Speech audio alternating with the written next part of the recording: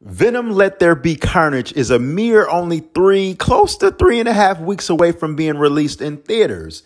And star of the film, Tom Hardy, confusingly gives us an answer on how his Sony universe is connected to Tom Holland's Spider-Man movies in the Spider-Verse. Tom really doesn't want to let the cat out of the bag and let us know that these films are related, but these movies are exactly related. But anyway, first what Tom Hardy tells Entertainment Tonight Canada. Tom Hardy says that there is a Venomverse, there's a Spider-Verse, there's a multiverse, there's all kind of mythology to explore both literally and forward in time. I think with the right people and the right planning and feedback from the audience and understanding it's about making the right choices at the right time, even with foresight of understanding where things may go already or they wish to go.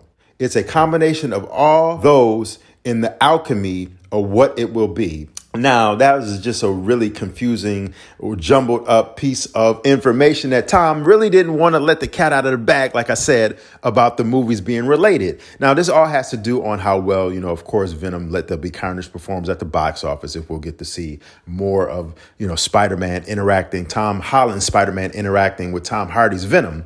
But if you didn't know, they did a screening most recently over in the UK about a day or two ago, and a post-credit scene, the exact details of the post-credit scene in Venom Let There Be Carnage was linked online. I'm not going to tell you exactly shot by shot and bit by bit what happens in the post-credit scene, but what I will tell you is that Tom Holland's Spider-Man and Tom Hardy's Venoms, it's a lot of Toms right there, but they are linked, and Tom Holland does make a quick appearance in this Venom film in the Let There Be Carnage in the post-credit scene. So if you want all the details, you got to do the work and look it up and Google it for yourself. But that's just a little bit of information right there if you didn't already know. It's going to be interesting to see how this is going to connect and what this might mean for future films for Venom and Spider-Man, Tom Holland's Spider-Man. And I do feel that this film will definitely be a success and it will succeed at the box office. It's a lot of projections and numbers being thrown around about what it could make on its opening weekend.